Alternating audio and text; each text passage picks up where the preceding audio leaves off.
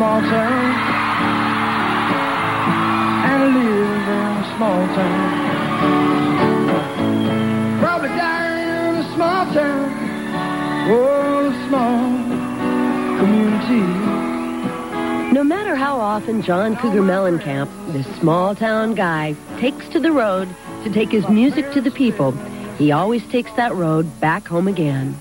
This may seem like an unlikely place for a recording studio outside of Bloomington, Indiana, in the cold Midwest, but it is here that Mellencamp records his own particular brand of hot rock and roll from the heartland.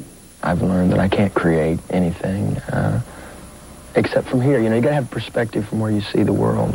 And see, look at that. Look at those horses walking out there. Isn't that great? I just kind of am a reporter, you know. I just kind of reported from out here in the middle of nowhere. Here's the human condition of people my age. The fans who come to see Mellencamp are paying to see a rock star, not a reporter. But Mellencamp does come to report. On his new hit, Paper and Fire, he reports on a young man's foolish vanity.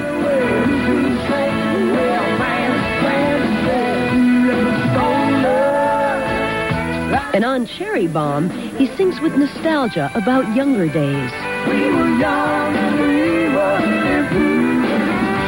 If Mellencamp's perspective seems more mature today than that of the younger, rebellious John Cougar of old, it may be because of the way he now views his role as a father.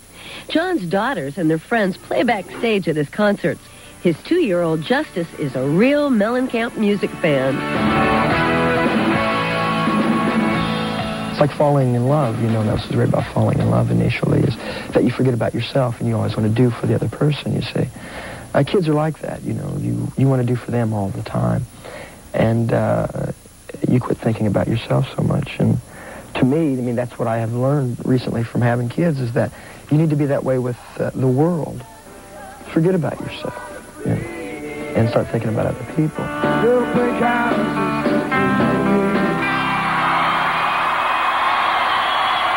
On tour with John Cougar Mellencamp, I'm Nina Blackwood, Entertainment Tonight.